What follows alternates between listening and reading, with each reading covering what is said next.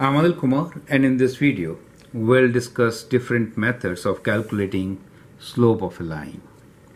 Slope of a line, normally we use the letters m, lowercase m, to designate slope. So slope of a line is written as rise over run. That is general description for finding slope of a line. At times, if you are given two different points, let us say we have point A whose values are x1, y1, let's say x1, y1, and point B whose values are x2, y2. In that case, we can write slope of the line m as equals to rise will be difference in y value, so we say y2 minus y1 divided by x2 minus x1. So that also gives you slope of a line, and in some applications we may have rate. So in those applications, rate itself will be slope of the line, right? So these are different ways in which we can find slope of a line. So let us take an example. So what we will do here is we'll just sketch a graph here kind of and find slope for different conditions. So let us say this is the origin, that is the x-axis, this is y-axis for us, and we'll just make a small scale here, 3 points on each side, right? Okay. And let me first consider a line which is going through the origin. So if I have a line which goes through the origin, that is this point, and let us say we know one coordinate value, which is, let us say here, which is x value of 1, y value of 2. So we are considering a line which is going through this point, right? So this is the line, okay. Now what is the slope of this line? Now from rise over run, what we can do, in this case, we can drop a perpendicular. So as you drop a perpendicular, you notice that the rise is the y value 2, right? So that is the rise. And the run is x value of 1. So our line 1, let us say here, has a slope, let's call m1, equals to rise over run. So in this case, rise is 2 units, you go up by 2, and run is 1. So you say 2 over 1 or just 2, right? So that is how you can very easily find the slope of a line. Now let me consider another line. Now in this case, what I will do is I'll consider a line which is kind of negative slope. So we'll join these 2 points. We'll join these 2 points and draw a line. So let's use different ink. Okay. So I'm using a highlighter here, and let's say that is the line. Okay. So this is the line which we have drawn. So we are calling this as line 2. Now since we are given 2 points in this case, they happen to be x-intercept and y-intercept. But anyway, we have 2 points. So in this case, let's say point A for us is the y-intercept, which is 0, 2, and point B is the x-intercept, which is 3, 0.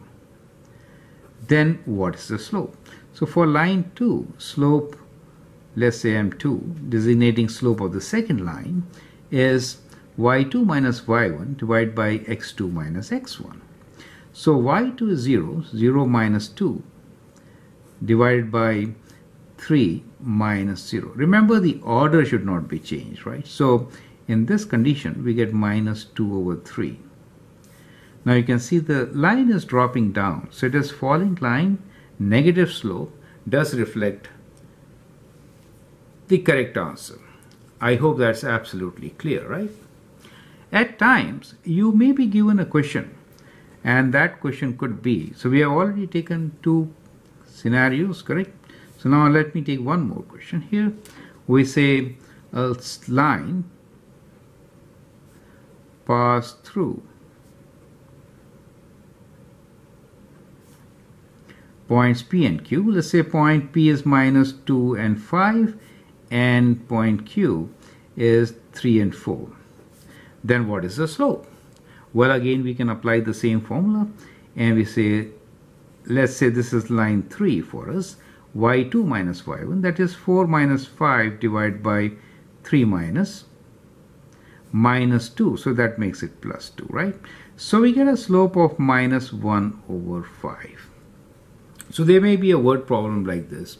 So you can find the slope by finding ratio of change in y over change in x value. Is that okay? So that is how you can find slope in most of the situations. Now let me take up equation of line itself. So I'm taking the fourth example for you. Let us say we are given the equation of the line as y equals to 2x minus 3, and we need to find what is the slope m in this particular case. Well, normally if a line is given in this form, then the slope is the coefficient of x, and we can straight away write down slope as 2. Since this form of a line equation is called slope-intercept form, slope and y-intercept, to be very, very specific, intercept form. So in this case, general equation is y equals to mx plus b. So m, the coefficient of x, is the slope which you can directly read, right? So that is how it is. But at times what you can do here is you can calculate 2 points. So let's calculate 2 points from this given line. Let's say make a table of values in that case, correct? So we'll make a table of values, find 2 points on this line. So we have y equals to 2x minus 3, and we'll take some x values. Good value to take is, of course, 0 and then 1 for x. If I write 0 here, the y value will be minus 3, that is a y-intercept. If I write 1 here, then it is 2 times 1, that is 2. 2 minus 3 is minus 1. So we get 2 points, correct? The first point here is 0 minus 3. The second one here is 1 minus 1. And now we can calculate slope, which is m equals to y2 minus y1, that is minus 3 minus minus 1 is plus 1, divided by x2 minus x1, which is 0 minus 1, and we get minus 3 plus 1 as minus 2 divided by minus 1, or 2, which is exactly same as we found earlier. So at times we can directly read from the equation as we have here. Now when do you get into rate? So these are the word problems, right? So let me draw another line and give you a couple of examples. Really, I don't want to really give you many examples here, but let us say if we know that the cost of pizza, let's say we have cost of pizza is, let's say, $8 plus additional toppings